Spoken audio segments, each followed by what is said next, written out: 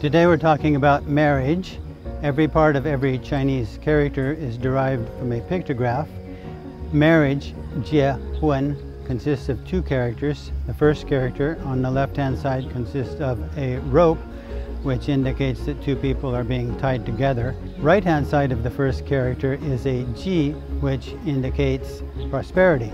It comes from a pictograph of a grain storage unit. The second character, huan, on the left-hand side has a woman, which is part of getting married, and on the right-hand side is the phonetic huan. Huan also means the setting sun, and it's a time when you can't see clearly. I'm Uncle Hanzi, and I've been in China for several decades. Most of you know about the Western concept of marriage. I'd like to show you a few things about the Chinese concept of marriage. So let's go see some things.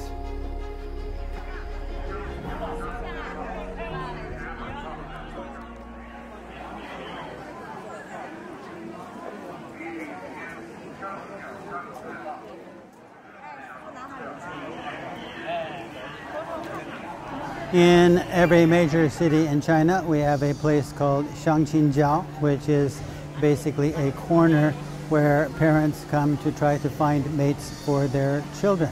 They display information on their children.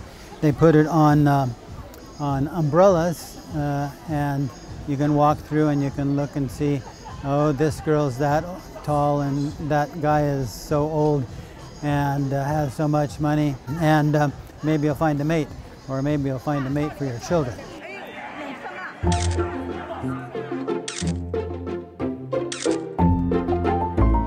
来看这个相亲角，你有没有什么观点？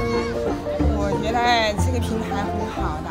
我觉得父母帮助孩子，首先建立的前提是孩子允许父母帮助相亲。因为毕竟都要去相亲了，所以大家就尽量把流程简化一下。现在简直不像话，我们看不惯。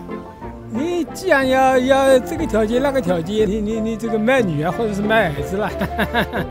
让小孩过得幸福，那些我感觉都是次要的。 So this is kind of the situation today. You might ask about, or not too long ago, and how much money and wealth did you have to have in order if you're going to get married properly? They have a museum about the history of marriage in China. So let's go see the museum.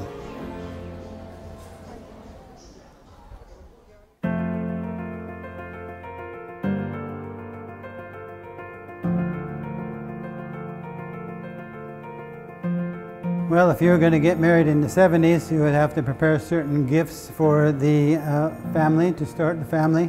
And among these gifts would be a sewing machine and a bicycle and, of course, a watch and maybe a radio. If you were going to get married in the 80s, you would have to prepare a TV.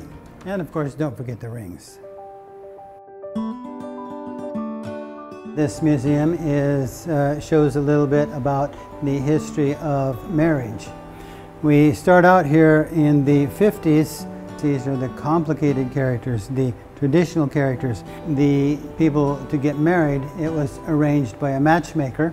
They had probably never seen each other by the time they got married. But you'll notice that in the 60s, you will see here the ziyuan. That means that it was a consensual marriage as opposed to a totally arranged marriage. And then in the 70s, we see marriage certificates like this. We will often have a quotation from Chairman Mao. And a little bit later after that, they evolved. China got more and more free. China is moving very rapidly into the future. More and more freedom. People are free to decide who they're going to be with, and things have changed quite a bit in the past few decades.